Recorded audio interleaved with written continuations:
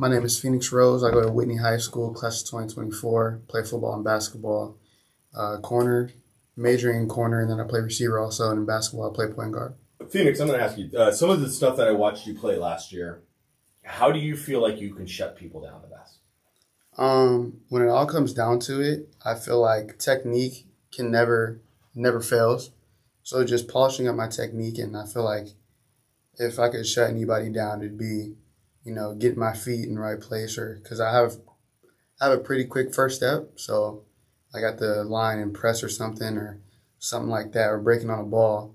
I feel like I could shut somebody down off of that or something like that. So, when you talk about that first step, because this is such a great one for, pro athletes we've talked to specifically about the first step. In fact, Jonathan Ogden for the Baltimore Ravens took a friend of mine that played for the Ravens, and he took his entire line out, and they spent a half an hour just on the first step. Yeah. Is that something you really work on? Is that you make that first step so unconscious that you don't have to even concern it, that your first step is so fast, but do you actually work and dive down into that first step? Yeah, so a lot of times, like when I start my workouts on the field, that's what I usually start with as a warm-up, like getting that twitch, and because at the line you want to have like a quick twitch so you can move lateral fast, and always key on that whenever I start any workout or anything on the field. And then let me ask about that, because you're talking about workouts too. Mm-hmm. Dedication. I think that's a big important thing that we need to talk about. You're going to go work out on your own. Yeah. Like you're doing it on your own. Everybody that we're interviewing that's in the top of their around here are out there working on their own. So what got you into the drive of being able to work on your own? Is there something that was instilled into you young, or is it just the desire and the drive that you want to be the best?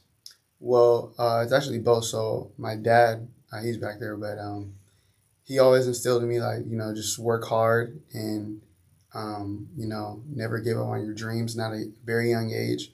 I've always dreamed of being at the top or whatever that may be or something like that. And also, just the dedication. I see others around the area, working just as hard or maybe even harder than me, and that also drives me too, because I know that I just want to be ready whenever it comes, like Friday nights. It's a big game, and I just don't want to get embarrassed. And also, I just fell in love with the work too. I enjoy working out by myself, or if it's with teammates, or any setting, anywhere. I just love working, and that's what I feel like it made me becoming a technician, because I always worked certain techniques and stuff that I would work in game or something like that. So, well, you brought up something great, and I kind of want to talk about mindset there, about working out alone, how you fell in love with it. Going into your workouts, where would you say your mindset starts to go? So, honestly, I just think of all the times where I could have done something better, or a lot of times before a workout I'll watch film on things I need to work on, and so my mind goes into a place where, okay, what do I need to do to get better at this or that, and I don't really go just to say I went, you know what I mean? And so I'm always looking to see what I could fix. Because, you're not going to be perfect at everything, but you could sharpen it up, as much as you can. So that's what I mainly focus on. What's your favorite moments where you're like, I'm in the zone and I own this kid? So it was Del Oro senior night last year, my sophomore year. And I had a pretty good first half. I had a couple tackles. The ball didn't really get thrown my way. And so after halftime, I was just in another place, and I ended up getting the game-winning interception, and when that happened, it all just unraveled, and I don't think I ever touched a place like that, ever. So that was a really cool moment for me. Do you get that in basketball too? I'm starting to get it now. We just had a little summer league thing. And we went to a bunch of places. We went to St. Mary's, Irvine, And in St. Mary's, like, a lot of times the reason why, like, I'll get into that place or something like that is because I feel like I'm being doubted. Because, like, you know how kids like to like talk a little cash or whatever, and that just like it makes me it just makes me so much more hungry for like the main goal or whatever. So also in basketball, I'd say yeah. So does like in football or basketball, is there a point where the game just slows down? Yeah, and that also comes with like training so much. I feel like is whenever like you just work like those situations, and you put yourself in those situations, you slow the game down, and that's when it becomes, I wouldn't say easier, but I would just say like it slows down. That's a good way to put it. It slows down, and you could process things faster, and it all just comes at you better, and you're prepared for it. So yeah. When was your realization that the game was slowing down and you were getting quicker to make those adjustments? How long did that take you? And for that, how much more will it take for you to slow the game down even more? Mm-hmm. So I'd say when I started realizing it was watching a lot of film, and like I'd say film study is a very big part of it, because when you study your opponent and who you're going against and who you'll be lining up against all game, you could pick up on habits and things like that. And so that could also slow it down instead of going out there, ill prepared and not knowing who you're going against or what you're doing. And so I would just say, yeah, just like film study is a really, really big part of it. And also, even though you're watching someone else, you're also watching yourself, because somebody else is watching what you did last week. And so just fixing that and picking up on that and knowing, okay, he's probably going to try to attack this, so let me work on this.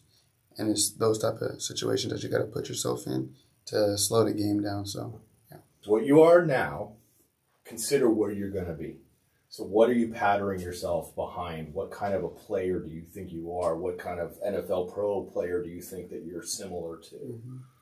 So I feel like I'm similar to a corner. He plays for the Carolina Panthers. His name is J.C. Horn, one of my favorite players that came out of the draft in the 2020. Came from South Carolina. And with him, it's just like his mindset is second to none. And his competitive nature is something that I really, really want to adapt.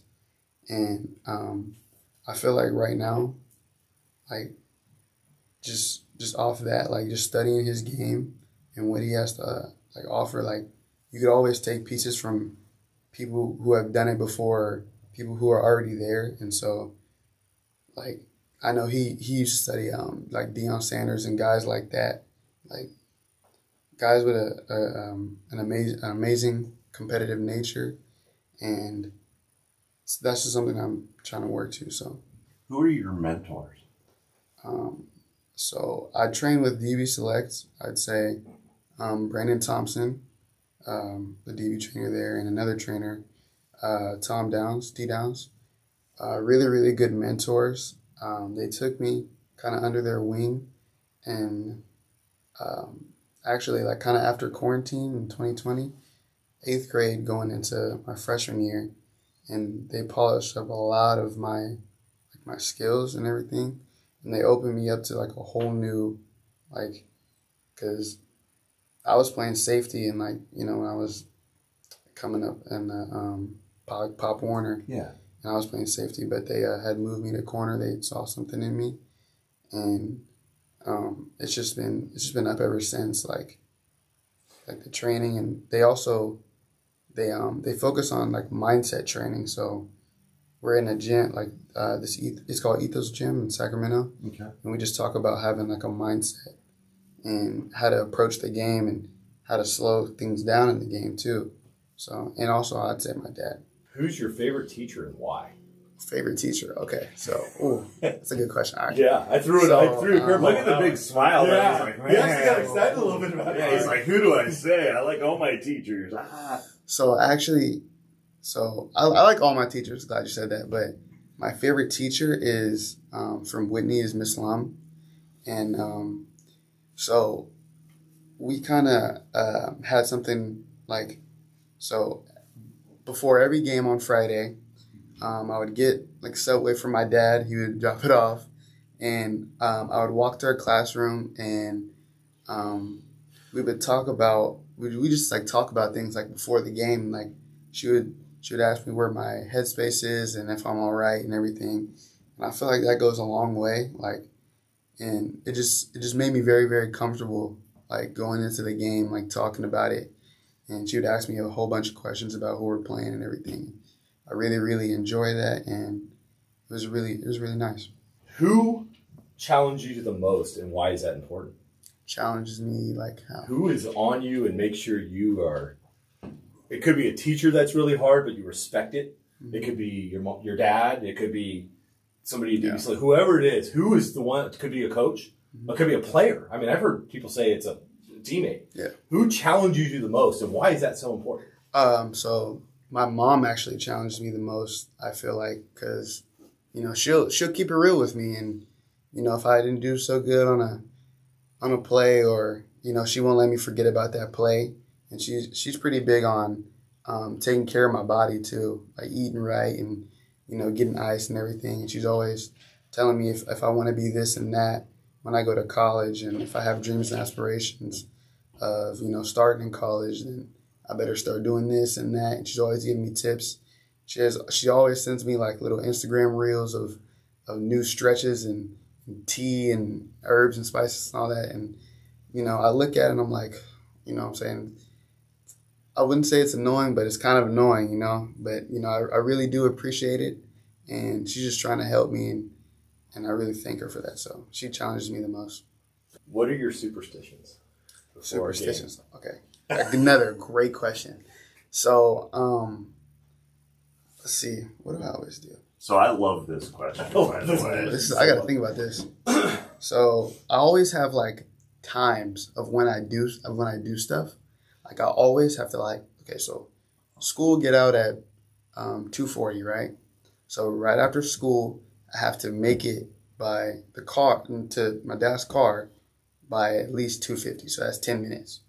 If I don't get there, then I'm like, okay, I don't know how things are going to go, but I make it there in 10 minutes. And then he also brings like say if I needed like some gloves or a towel, he'll bring it to me or whatever. And I go in the locker room and I chill. And then I always have to get taped by like at least anytime like below 4:30. And like when I get taped, I always have to get taped by a specific person too. It's always the same way. It was Miss Jager, the athletic trainer there, and she had to like kind of tape my wrist kind of different because I had injured my wrist during the season, and I would always chill in there for a bit. And at Whitney we have these things called early outs, and it's like punt returner, kick returner, kicker, receivers, and quarterback go out before everybody else, and I always have to be somewhere near the front when I'm walking out. So that's always like a superstition. So yeah.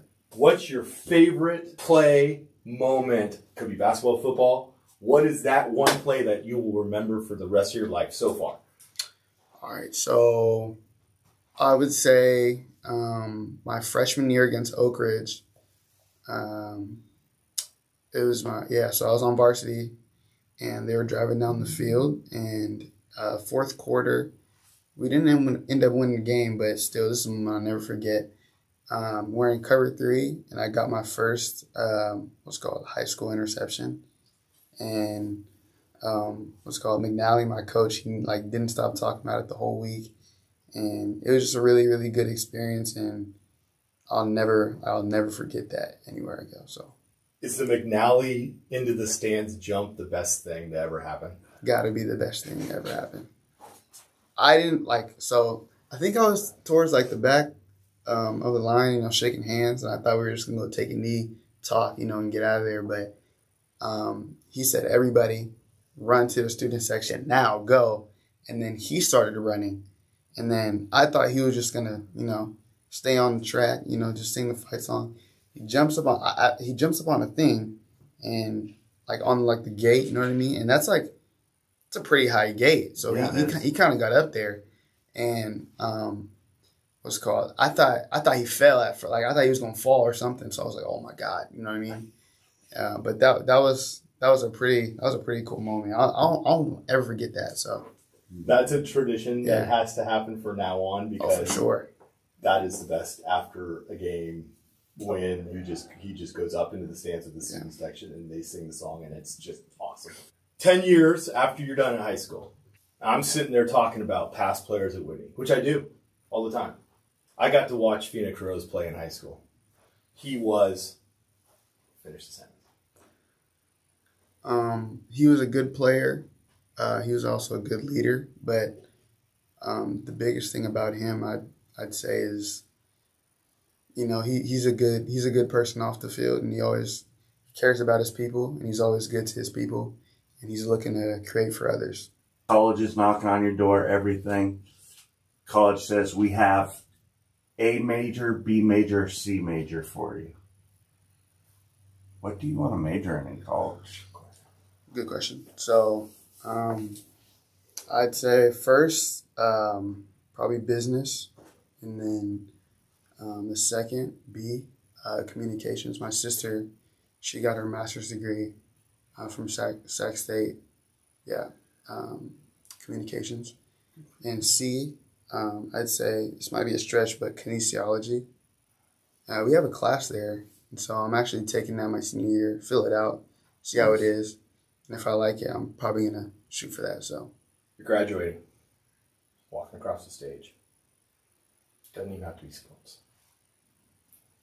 What's in your head? what's in my head? Probably that I won't see half of these people, more than half of these people for the rest of my life. So I gotta say something to all of them, or try to say something to all of them before I go. And also, kind of like you're stepping into like a new chapter of a book, kind of. Like, you know, like high school, it goes by pretty fast, but like those are the times that you're gonna remember forever, I feel like. And, you know, it's like closing like the last page to like a really, really good chapter, opening up a new one, you know, that you don't know anything about. So How important is that to you as a player to understand how important it is to get plus reps in practice? yeah, so I was told once that the only difference between a great player and a good player is reps. And I just feel like, you know, when like it's just going, if you're going, like, think about it, like if you go 10 times and rather than 5 times, like you probably got better. Even if you lost 10 of those reps, you probably got better that day, to be honest, than if you won just the 5 reps. You know what I mean? And I feel like in practice, that's the best time to get it in before the game, because nobody's out there writing it. You know, it's not going to be in a newspaper. It's not going to be on TV. So why not get it in now? So, you know, come Friday, you're ready and you've seen it already, or you've already repped that, so you know what's going to happen.